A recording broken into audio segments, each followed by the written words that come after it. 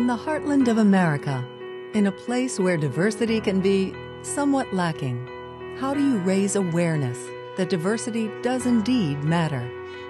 In 2013, Colorado State University took on that leadership role by designating a Senior Associate Athletics Director for Diversity and Inclusion to work specifically with its student athletes. In creating this position, it was important to us that it be positioned at a high level within the athletics department so it could really serve as an extension of the university and our shared mission and values. It was also important for us to find someone who understood the experience of being a student athlete at Colorado State. Diversity and inclusion doesn't just show up on a mission statement here at Colorado State. It lives and breathes here. Enter Dr. Albert Bimper, former CSU student athlete. He won a Super Bowl ring with the Indianapolis Colts, earned his master's and PhD, and now is back at his alma mater.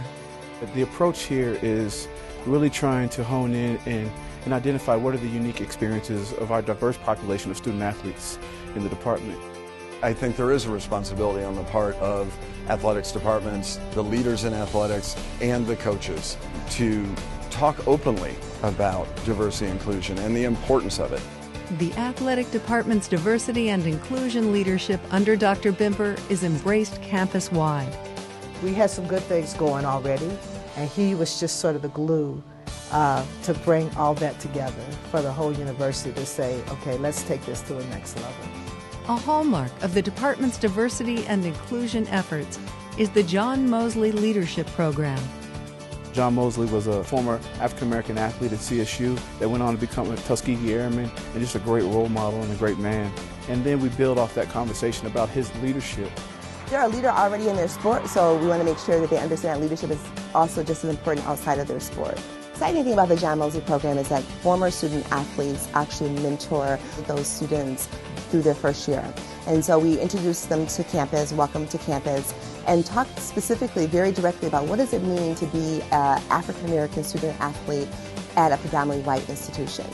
I'm in the John Mosley program. I'm a mentor for it. I help with the freshmen coming in to help them be comfortable and realize that it's okay to come to a new environment, but there are people that will help you get through it and through the changes that happen.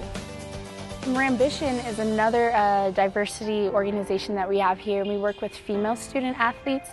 The thing I like the most about Rambition is just to come together as a group, because as female student athletes you usually stay within your own team, but whenever we organize events, I get to spend time with swimmers, I get to spend time with track athletes.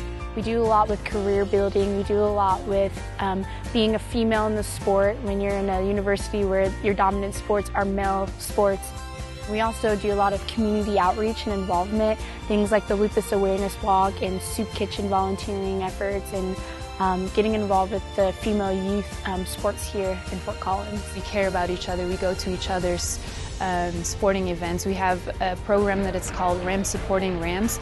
It's really fun. It's bringing our female student athletes into the community so our community knows that they're more than just athletes, but then also for our female student athletes to learn more about themselves and each other. Its campus climate is creating an environment of inclusion, creating opportunities where people feel valued. That, to me, is the true definition of diversity.